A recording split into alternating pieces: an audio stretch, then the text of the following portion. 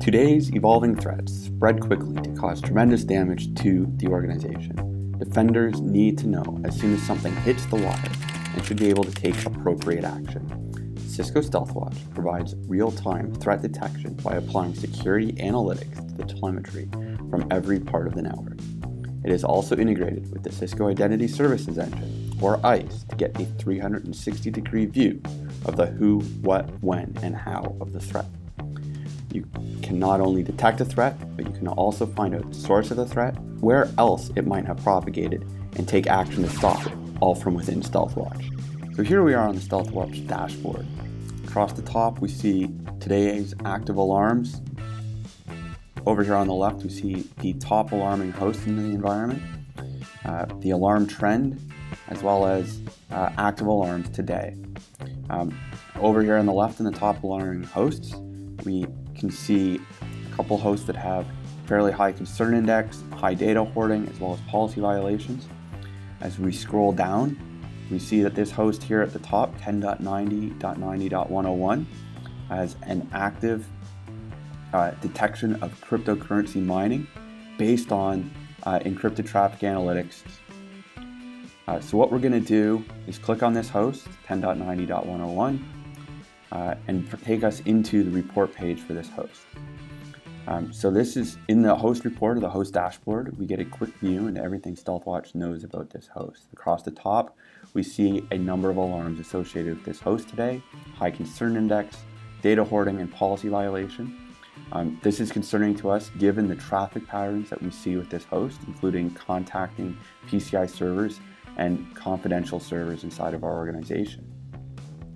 We can see that some of the policy violations are related to violating TrustSec or security group policy.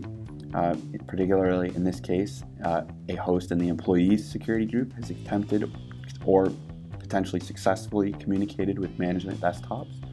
This is based off of TrustSec metadata collected from the Identity Services Engine. We can see over here on the left the active MAC address of this host, and this is again telemetry from the Identity Services Engine. Scrolling down, we can see some of the alarms associated with this host: suspect data hoarding, suspect long flow, custom security events that have fired. We can also see that the user Larry is the current logged in user.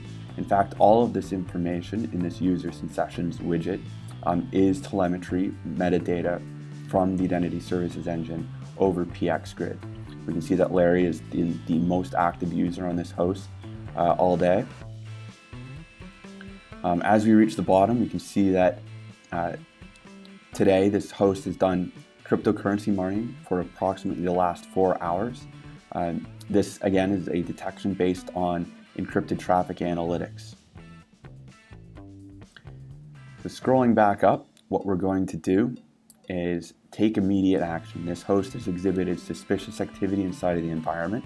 So what we would like to do is instruct the Identity Services Engine to issue a change of authorization and change the authorization that this host has on the networks, the permissions of what it is able to do.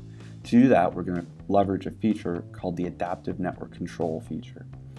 So we're going to click Edit here next to the label that said ISE ANC policy. And in this drop down, we can see all of the available policies that we can apply to this host. We can take a drastic action, such as shutting the host down. We can quarantine the host. We can apply a authorization that will not allow the host to have web access, or we're going to select this one called suspicious. ANC suspicious really just means we've implemented policy on ISE to restrict access for this host, as well as potentially watching this host deeper with other security tools to try to identify what it is doing on the environment. So clicking Save instructs ISE to issue that change of authorization. ISE will disconnect the host from the network. It will reconnect and it will have a new authorization profile applied to it. Switching over to the Identity Services Engine tab, we can view this new policy. So we can see that the user Larry was on the network as an employee. A change of authorization was initiated, he was disconnected and reconnected to the network, and the suspicious employee's authorization profile was applied to Larry. This feature, called Adoptive Network Control, and in the solution framework of rapid threat containment, greatly accelerates the response. In this example, we've gone quickly from a confirmed security event to changing the permissions that this host has on the network and restricting their access to critical resources in the network while we continue to investigate and manage this event.